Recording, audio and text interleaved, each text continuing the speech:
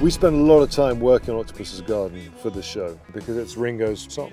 It has drums from lovely Rita Mita Maid, it has Helter Skelter at the end, it has Good Night at the beginning. We felt as though the vibrancy was the key in the refresh. We now have a third plane because the floor now is a projection surface, and so you can immerse people much more in the garden, and it's great.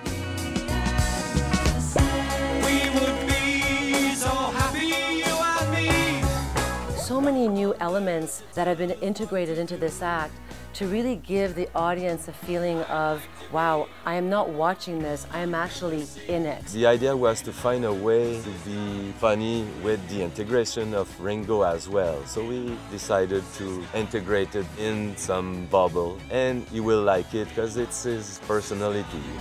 With you.